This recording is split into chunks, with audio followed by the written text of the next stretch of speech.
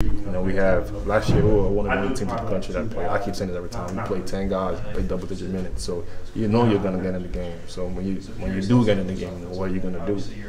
And fortunately tonight, I was able to go in and contribute to winning. Frank, just what did it take to win this one? I mean, the Oh way man, it was victories like this you actually learn from. Like it's not about like coming out here and winning by 20, 25. Like you don't really, like you might not learn a lot from that. If a team comes in your home gym, punch you in the face, out rebound you. I think the big man had like 15 or 16 rebounds. Like that's crazy.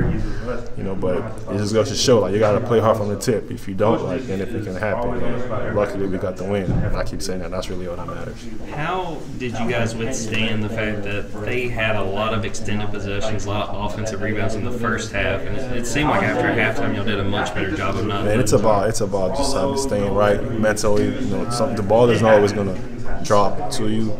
Luckily, they got those rebounds. They made some shots here, but you're not gonna lose your head because they're gonna rebound and they're gonna a bunch of shots. You got a lot of truth. Teams are gonna face adversity. Basketball is a game of runs, so what do you do when you have the ball and execute? And that's what we did towards the end, especially in the second half. You were able to make some big plays throughout this game. Just what did you feel like was working for you in this one? I just stay ready. Like I said, like it's not. I know I'm going to go back in the game. So when you go back in the game, what do you do when you go back in the game? And that's really all that matters. You got to go in there with the right mindset, thinking about positively impacting the team. And that's just all I do. I'm just support my teammates. How valuable is it to win a game like this that was very much up for grabs for either team?